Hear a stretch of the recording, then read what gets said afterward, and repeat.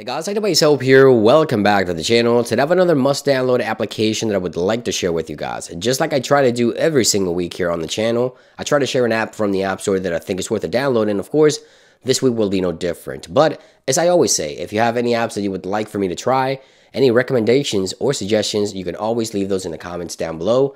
And maybe I'll feature the app that you recommend on the next episode. And now today we have an awesome utility called Widgetopia that allows you to place custom widgets on the home screen of iPhone. Now there's a lot of widget applications in the App Store that I really do like, but this one has become one of my recent favorite. It's called Widgetopia.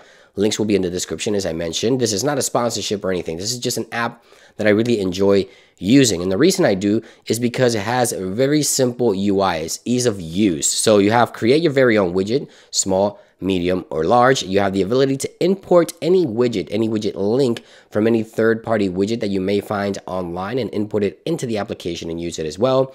You also have a community tab where you can share your widgets that you've created and so forth. You guys already know I really like community tabs. And of course, you have the ability to like the application in the App Store. Great ratings, by the way, 4.5 star. Now, the application is free and you can use the widgets for free. If you want the premium version removes the watermark from the widget itself and allows you to further customize it, like change the background, the elements, and you can see there, I have a custom widget with my custom emoji as well. So here it is. It's very simple to use. You have all your small widgets, then you have your medium widgets, then you have your large widgets. Simple. You can search the entire catalog, but there's a ton of widgets to choose from. And of course, you can also go by category. So you can choose here, let's say we want a battery widget. It'll show us all the widgets that pertain to battery right there on the actual application. And there's a lot of widgets to choose from here. So you can see here, there's just a ton of widgets for you to choose from. Now, you have the ability to customize the widget if you go premium. As you can see here, I can further customize it.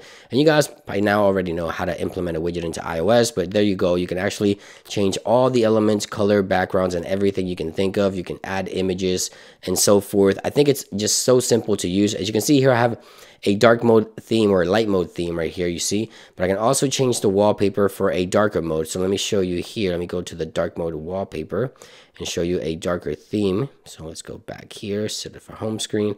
And now we have a dark mode. Let's go into dark mode. And there we go. Now the widgets are in dark mode and it looks pretty cool. These wallpapers that I'm linking down below actually are from an independent developer. So I'll link those down below. I have the white and the black version of those wallpaper, which gives it shadow and gives it depth into the home screen, as you can see here. Let's go back into the light mode and change the wallpaper. And you'll see that this actual wallpaper gives it an additional layer of customization for your iPhone. If you'd like to do that, links will be in the description for the wallpaper. There it is, more depth into your widgets because it creates shadows in the background. But aside from the wallpapers, the widget application is just really cool. A ton of widgets to choose from. As I mentioned, you can use it for free if you want the premium one. It allows you to further customize the widget, but you have a ton of widgets that you can choose from here and use them completely free on your iPhone. You don't have to really pay. I think it's $5.99 for the premium if you don't necessarily want to edit the widgets that are currently featured here. And that about brings it into this video, guys. That is Widgetopia. Links will be in the description. I hope you guys enjoyed this one, and I'll see you on the next one. Peace.